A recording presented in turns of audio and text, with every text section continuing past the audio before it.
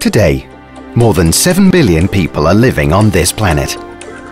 By 2025, there will be 100 billion connections in the world. Connectivity will be as important as air and water, but it isn't being enjoyed by everyone.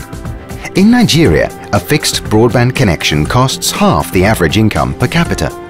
Kenya, however, constructed invisible banks through M-Pesa, a mobile service that reaches 40% of its people, handling roughly 25% of Kenya's GDP.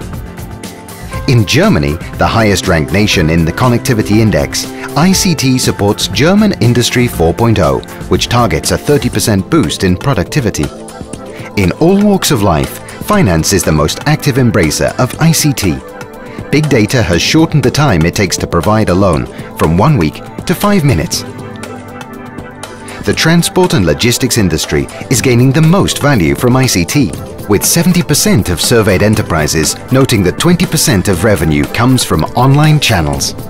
In countries where ICT is embraced to a greater degree, great benefits of convenience and efficiency are being enjoyed. Any enterprise can gain from ICT and become an innovative transformer. Huawei offers a glimpse of the connectivity of various countries, businesses and industries, inspiring unlimited possibilities for the future. Huawei Global Connectivity Index.